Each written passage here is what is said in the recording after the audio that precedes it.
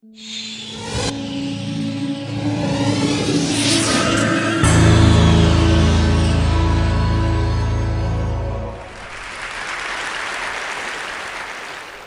has been one of the key people in building the brand of Infosys and bringing Infosys on the world stage.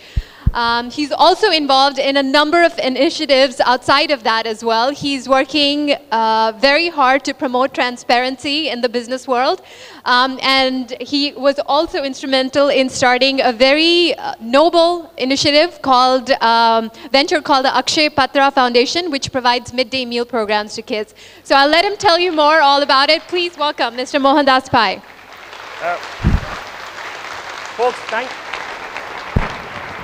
Folks, thank you very much, but let me correct some things. I don't work for Infosys anymore. One more cuckoo flew over the nest. I'm not the CFO. I stepped down in 2006. I got fed up of handling money. And I'm not going to talk about Infosys. I'm not going to talk about big business. I'm not going to talk about millions and billions, because all of you are going to found your companies. You're going to become millionaires. You're going to become billionaires. But I'm going to talk about something which is a very big idea. And it's an idea which will occupy your entire life, and you may not be able to achieve it, but it will make you immensely happy. And the idea is very simple. How do you solve the problem of hunger in the world? Stupid idea? It is a stupid idea. Have you ever starved? Have you ever gone hungry for 2 days? Have you ever lived on one meal a day for 2 months at a time? None of you have. If you do that, you understand what hunger is. Many years ago, in the neighboring state of Tamil Nadu, there was a chief minister called M.G. Ramachandran. We know him, MGR. MGR was hungry as a child, so when he became the chief minister of Tamil Nadu, he called his senior bureaucrats to his room and told them he wants to have a meal program for children in Tamil Nadu. They all told him it's not a planned expenditure, it's not an investment, the World Bank will not give money, and all the usual rubbish. 6 months later, after trying to persuade them many times, he called them home for a feast, gave them a big feast, opened the doors of his house, let the street urchins come in, and he saw them, gorge on the leftover food. Then he told them, if you don't sign the file today, you're all going to be transferred to Ramnathpuram or wherever. They all signed the file, and MGR ran one of the most successful noon meal programs in India. 25 years later, children had grown 2 inches taller, 10 pounds heavier, literacy rates had gone up, maternal mortality rates had come down, infant mortality rates had come down, and Tamil Nadu had become a much better place. And when MGR was in hospital at the time of the elections, he was in a coma, a vegetable. He came back with a thumping majority. All the women in Tamil Nadu voted for him because he gave them something which nobody had given them, food for the child.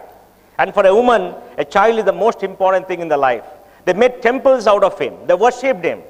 And nothing could take away their love for him, because that man gave something which are extremely valuable for them, hope for the child, because they were hungry. Today, there are 500 million Indians who go to bed hungry every day. They live on one meal a day. 45% of India's children in the age group of 0 to 5 are hungry, are malnourished. They will never grow up to realize their full potential. They'll never grow tall like me, maybe a little bit of fat. They'll never realize their mental potential because they have no food. Even today, 455 women die in childbirth for every 100,000 births. 45 children die for every 1,000 births before they reach the age of 1. It all happens because they have no food on the table. They can't afford to buy food. So hunger, folks, is the biggest challenge that human society has. And that's a challenge which we have to face and we have to solve. And my story of trying to solve this started many years ago in 1999. I went to the ISKCON temple in Bangalore. I'd been there 1 year earlier because there was a remarkable gentleman from IIT Mumbai called Madhu Pandit. Madhu Pandit was one of those people who tried to find the answer to life's biggest problem. Why are we here? Nobody knows why we are here. And what are we supposed to do with our lives? All of you are going to find out, and I'm sure you'll find an answer. You're going to make millions, billions, have the yachts, F1, B1, whatever it is, or like Nikhil, become an entrepreneur and have fun. I think the best thing to do, just sit on the beach and have fun. The meal will come. Somebody will give you a meal. You've got to have good friends, Nikhil. But this problem has come about primarily because of the way our society is. So I went there and met this gentleman. He was trying to build this temple. He's from IT, a structural engineer, and he gave up trying to become something in civil society. And he said, I'm going to join ISKCON. Rightly or wrongly, I mean, it's a person's passion. No apologies. And then he was building this temple. So I went and said, I will also like to contribute, and I'll do what is called a Sudama Seva. If you read Krishna's tales, Sudama was his classmate, the poor guy who comes to him in a palace, and when he tries to meet him, he's so poor that God turns him away, but Krishna finds out, he comes inside, and Krishna says, you got something for me, give me. And he removes a bag and gives him pova. You know what's pova, beaten rice, right? Gives it to him, and he puts him next to him and eats it. It's a remarkable story. You must read the story because you will understand the complexities of human life and the vagaries of birth. So I said, I'll give some money, 5 rupees a day. We are poor people, 5 rupees a day was all I could afford. It's 1999, remember. So 2 years later, in 2000, we had finished our listing on NASDAQ. We were the company, we built a great company, ethical company. I was the CFO, I got all the awards, and I was the big guy. But my life was empty. Because I said, we built this company, we had a CFO, we worth $3.5 billion, we done many things, we created a stock option plan, we made people rich. But what do you do with your life? You want to be CEO? You don't want to be CEO. You're going to do the same thing for the next 10 years. So I was looking around for something to make my life worthwhile. So I thought I'll go see what happened and pay back my contribution because I've not paid for 2 years. So I went to the temple, went through all the paths and was going out. I called a friend to say I'm going. When somebody called my name out and said, Mohan, what are you doing here? I said, I want to meet the president. He took me there and he told me about the story. He had raised 35 crores.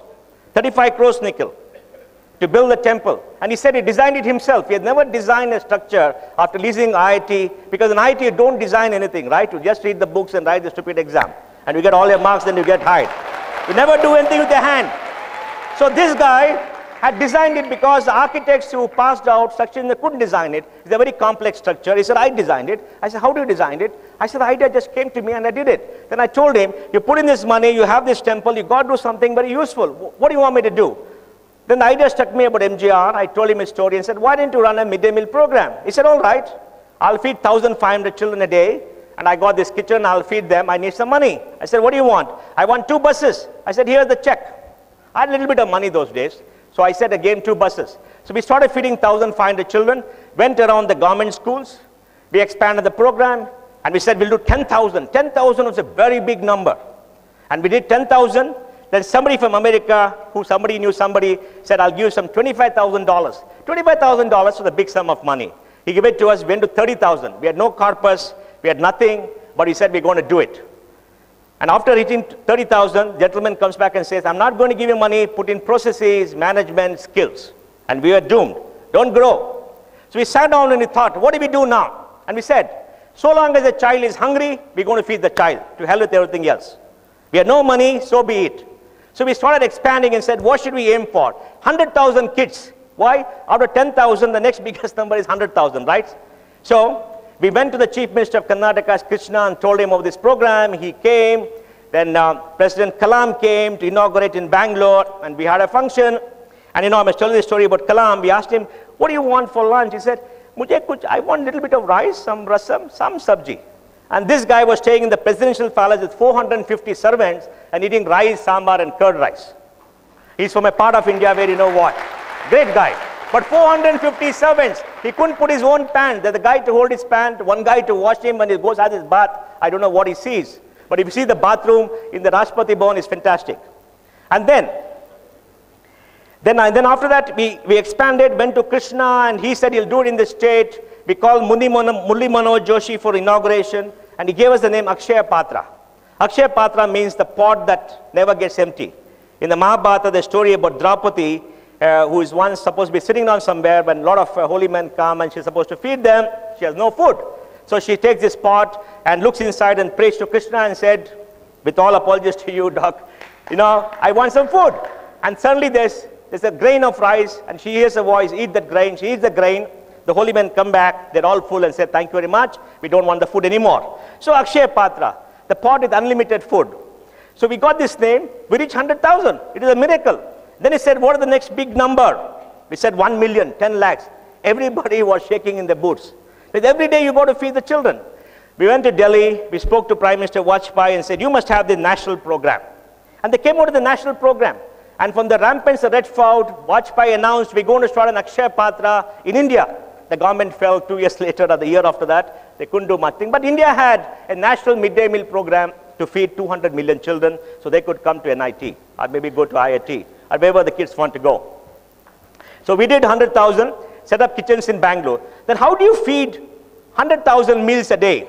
So we set up a kitchen which is automated, which has got pneumatic tubes, which is mechanized, and did it all on our own. Because in ISKCON we had people like you who said we're going to make a spiritual life. They're all engineers, unlike anybody else.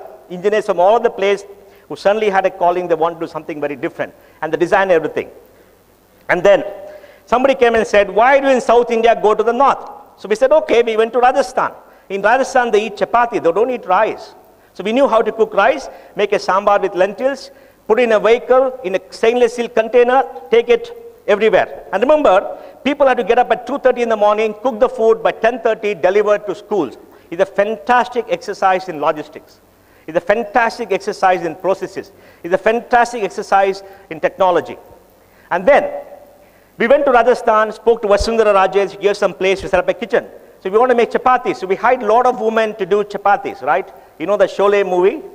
You know, Chakki pissing, right? So we got all these women, and we're pretty excited to see them with the topi rolling. And then we said, this can't work because you can't make 100,000 chapatis in 4 hours.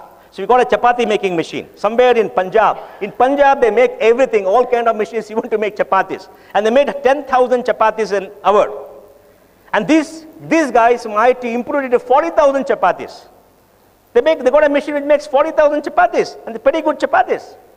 So we improved the machine, and then we had an inauguration where Vasundhara Raje came, Sudha Murthy came, and we had Mrs. Birla come, and they all rolled chapatis in front of all the photographers, and we fed those kids. So we had a kitchen in Bangalore, Hubli, Dharwad, Rajasthan. We went to Puri, and then we went to other places all over India in 8 states. And then the idea came, we have to go to villages. We have a centralized model where we put up a kitchen, automate and do things. But we need to have a decentralized model where we can go to a village. So we picked up a area district called Baran district. Baran is somewhere between Madhya Pradesh and Rajasthan. Is another place where there has been starvation deaths after independence. Most of you wouldn't know, people have starved to death in this country. People are starved to death. They didn't have food and they died. Children, men, women. So we went there and we picked up 100 villages and we called the women together and told them, we're going to give you the money and we're going to give vegetables, why don't you cook and provide? So in each village we had 3 women and they used to cook in the house and they used to go feed the children in the school. The teacher never used to come to the school. But then because they were feeding the children came, the teachers came, it improved the scholastic achievement of children. So we did that in Niagara. Today we feed 24,000 children. in Baran. Then we went to Niagara, next to Kalahandi in Orissa, and we did that. Then we went to Guwahati, and we did in Guwahati. And we reached the magic figure of 1 million children. And 1 million children was enormous. Obama sent us a commendation letter saying the largest midday meal program in the world. But we had no corpus. The government used to pay 55%. We tried to put in our money and we contributed and we used to raise money. And one time, I remember, Ramdas is here, both of us worked together. We had no money when we ran up a OD of 1 crore rupees. And like you, Nikhil, we didn't know where the money is going. We used to pray to God, Doc. Only God saves us. Nobody else, Doc, however rational you are. But Nikhil, somebody came and gave us a check for 1 crore. He just came. He just came. And we said, we're going to feed all the children we can. Forget about the money. The money doesn't come. We're going to sell ourselves to hell with the banks. When Air India can lose 3,000, why can't we lose 20 crores, right? So we said, all right, let's feed the children. So today, folks, we feed 1.3 million children. And in 2020, we have a target of feeding 50 lakh children. Why 50 lakhs? Because a nice number, maybe 100 lakhs, but 50 lakhs. And you're feeding 13 lakhs children a hot midday meal every single day in 8,200 schools across 8 states in India. The food is cooked in kitchens, it goes to them and goes so flawlessly. And then we discovered another thing. In one of the districts in North Karnataka, there was a flood. 50,000 people were marooned. We called up the government and said, we're going to feed these people. So what did we do? We cooked food, put in the lorry and delivered 200 kilometers away and fed 50,000 people breakfast, lunch and dinner for 15 days. Then we told the National Disaster Management Agency, we have a mechanism to do this. We're going to create a lorry which is going to have an automated kitchen equipment and tents, one water tanker, one tanker of provision. If the disaster, we go there, we plonk ourselves and we cook. In 3 hours, you can cook a meal for 100,000 people. Can you imagine the power of this? Each kitchen costs 10 crores. So today, we spend 120 crores a year. Only God knows where the money comes, it still comes. We have a marketing organization. Government gives us about 55-60%. Donors give us money. They raise money from all over. Many of us gave a large part of whatever we earn. But then, one generation of people have seen an improvement. There's been a reduction in dropout rates in schools. Children's scholastic achievements have gone up. Children have grown taller. They've grown heavier. They're going in for higher education. And we have wiped the tears of the eyes of many million children. And we have given them food. And our lives have changed because we found new meaning in our life. And believe you me, life becomes worth living. Another idea which I want to leave with all of you, you're going to be successful in your lives. But you must remember, for every one of you in NIT, the government spends 5 to 6 lakhs a year. For your 4 years, the government is spending maybe 25 lakhs. You're going to pay peanuts. For every one of you in NIT, 100 children have lost their lives because they didn't get an education. 100 children lost their lives because they still die for want of food. So when you grow up, have this big idea.